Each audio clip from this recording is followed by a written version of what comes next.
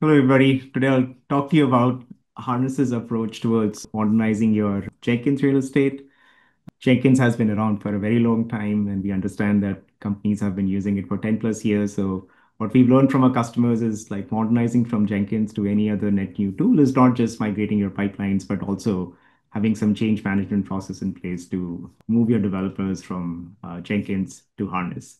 In this specific video, I'll be covering a patented technology that we have built, which will help us identify your Groovy pipelines, and we'll see how to modernize them into Harness. So what I have over here is I have installed a harness migration plugin. So this is a plugin that sits in your Jenkins instance, and the plugin will take in inputs, which is your harness account, harness project, essentially. So when the pipelines are created, they can be created in the harness account. After you've sort of done this configuration, we'll now see a real example of how do you take an open source repository, which is like Zool. This is a very popular open source repository in the Apache ecosystem, and over here we have this pipeline Zool running in Jenkins. It takes about like 8 minutes, and you can see like we've had a lot of executions for this specific pipeline. The pipeline in for Jenkins does a lot of things. So first and foremost, like, using shared libraries is a very common pattern where you have some reusable logic in Jenkins, which is stored in a shared code base. So in this case, it's called build utils, which is setting in a GitHub repository outside of your source repository. So this is a very common pattern that we've seen in Jenkins, where customers would then have their build and test scripts or some other scripts in shared libraries. And this pipeline sort of covers all of the basic constructs, like where you can use environment variables, you're using constructs around parallelism, plugins, and what we'll show over here, essentially, the painted technology that we have built is not able to is able to understand all of these like Jenkins constructs around shared libraries, environment variables, and then it'll also modernize these constructs as we bring them into Harness itself. So what I'll do over here is I'll walk you through how do you upgrade this pipeline from Jenkins to Harness.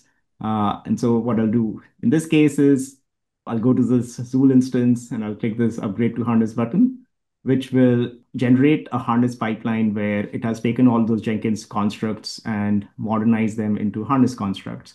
So we'll click this upgrade to Harness button, which will create a pipeline in Harness with all of these modernized concepts. So here I can click view in Harness, and again, it's using the credentials that were stored in the Harness migration plugin. And if you look at this pipeline, you'll see over here that it's using all of the Harness intelligence features out of the box, which will help you reduce your build time. And these were optimizations that were not available in Jenkins. You can also run this pipeline in any infrastructure. You can use Harness hosted infrastructure, or you can self-host in Kubernetes or your VM runners in Linux, Mac, and Windows. So you basically have full support of what you had in Jenkins and more with Harness. And if you look at the execution steps, this is where we started to modernize the pipeline from Jenkins to Harness. So we were able to understand all of the shared library constructs that were being used. And then we were also able to replace some of the build and test features with Harness optimized features as well. So we're using build intelligence for Gradle commands. We're also using test intelligence where it'll select a subset of tests based on the code that was changed. We're also doing out of the box build and push steps, and also enabling Docker caching, which will sort of, further optimize your build times as well.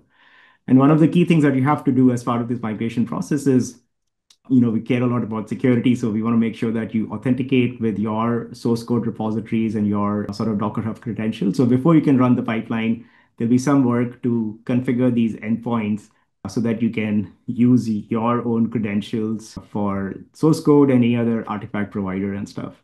And this is a one-time change that you'll have to do, and you can templatize all of this as well. So I'll go ahead and save this pipeline and I'll click run.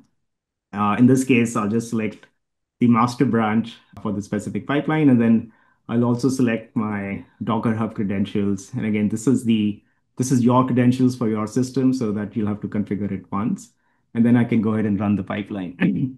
And what happens in this case now is this pipeline is going to start executing, and it's going to sort of execute through all of the steps which were configured in this pipeline. And then we wait.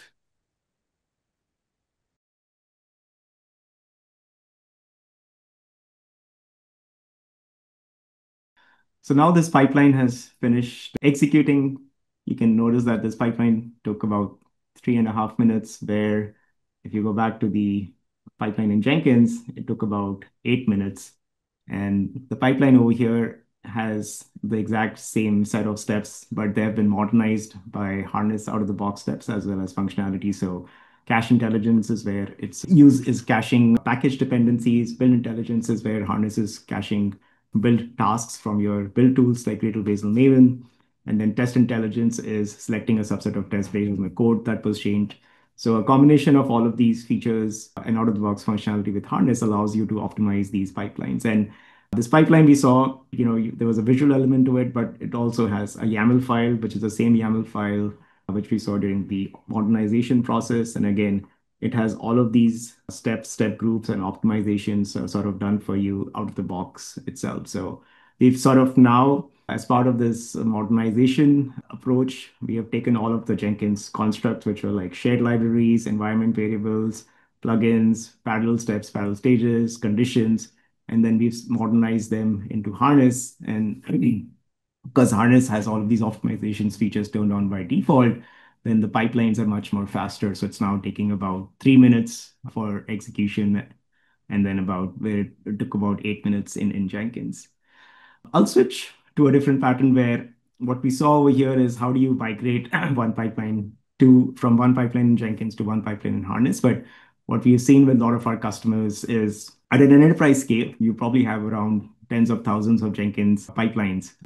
And then Harness allows you to build templates at a stage or a step level, which essentially allows you to have a standardized way to do builds and deployments across the entire organization.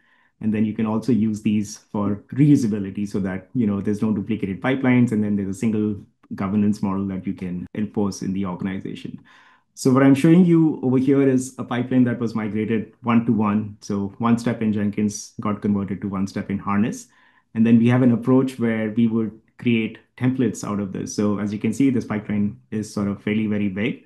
But once we create templates or reusable components out of it, this becomes very small. And you can see like these are the step and step group templates that we have created. So this is a way for us to, what we say, like, reduce pipeline sprawl and modernize your Jenkins pipelines into Harness. So when you get your Jenkins pipelines into Harness, you will not have 10,000 pipelines. You probably have like, 5 to 10 different template patterns that you can have through the organization. And these templates are dynamic.